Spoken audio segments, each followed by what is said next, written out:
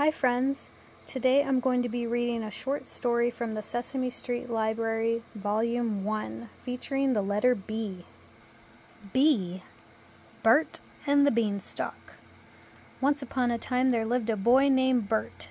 One day, Bert traded the family bicycle for a bag of magic beans.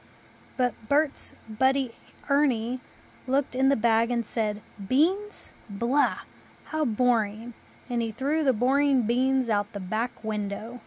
Immediately, the beans began to bloom.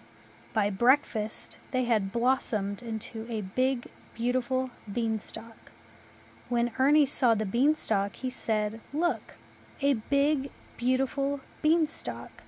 That's really boring." But Bert wasn't a bit bored. "I feel brave," Bert bellowed.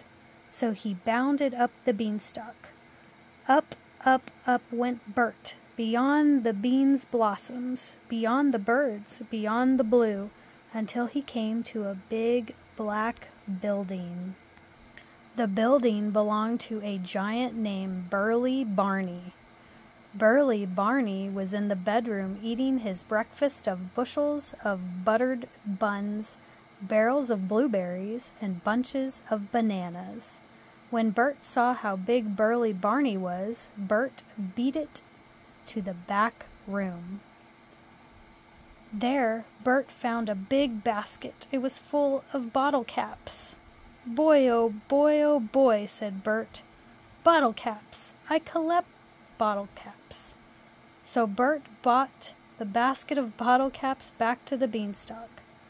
But Burly Barney saw Bert, and he began to bellow. "You took my bottle caps." "I'd better beat it," said Bert. Boldly, Bert climbed down.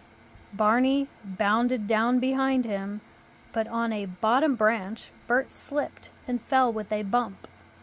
"I'll bet you want to bash me because I borrowed your basket of bottle caps," blurted Bert. "Are you batty?" bellowed Burly Barney. "Those bottle caps are boring. They were driving me bananas. Thank you for borrowing my bottle caps." But Burly Barney shook Bert's hand. In fact, he shook Bert's whole body. Then Barney bounded back up the beanstalk to his beautiful black building. And now that the basket of bottle caps belonged to Bert and the biggest bunch of bottle caps on the block. So Bert was beaming, and everyone lived blissfully ever after, except Ernie, who was bored. The end.